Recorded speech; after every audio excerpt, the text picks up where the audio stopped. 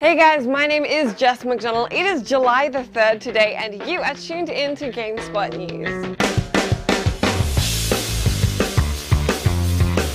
First up, Gears of War dev and industry veteran Cliff Bleszinski has surprised absolutely nobody by coming out of retirement and getting set to announce his next project. Bleszinski left Epic Games in late 2012 after spending 20 years with the company. He may have been off the map, but he's still been kicking around various industry events and making the odd outspoken tweet for everybody to morph into gaming news. Speaking of Twitter, that's exactly where he announced that he was coming out of retirement, and now he's posted a link to a countdown clock on there, and it's a good guess that when the clock wraps up at 9 AM PT on July 8, we'll be hearing about his new project. He said it's going to be a blast to finally tell the story of what brought me back.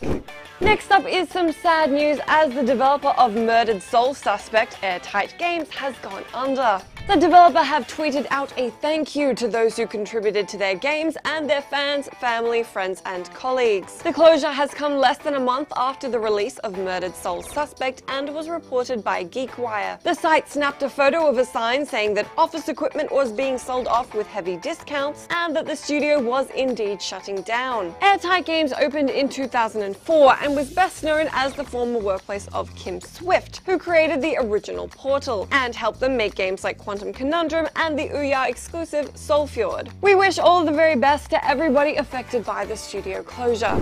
Next up, holy esports drama was all pretty much anybody could talk about yesterday, so let's get you all covered off on exactly what happened. The Finnish qualifiers for an upcoming International Esports Federation tournament was barring women from participating in Hearthstone matches. Weirdly, not only were there gendered divisions, but the games being made available to men and women were very different. Men were slotted in for Dota 2, StarCraft 2, Hearthstone, and Ultra Street Fighter 4, while women were offered Tekken Tag Tournament instead of Hearthstone and Street Fighter. In their defense, the Finnish organizers, a group called Assembly, said they had to make their qualifiers male only because the South Korean-based tournament itself is male only, which is fair. They also said they want to be seen as a legitimate sport, and so dividing male and female competitions was done in accordance with international sports authorities as part of their efforts to promote esports as legitimate sports, which makes less sense. As you can imagine, this did not sit well with an awful lot of people, and the IESF appeared to take a back seat for a bit and figure out how to claw their way out of the media hate cyclone. But now they've come to say that it is important for them to have a female division to encourage more women to get into esports, where they're quite underrepresented. In addition, they've completely reversed their former decisions, and now the Hearthstone tournament is open to all players. The IESF now have 2 event categories, an open for all category for men and women, in addition to events that are reserved just for women. I think I can say that that one is wrapped up pretty nicely.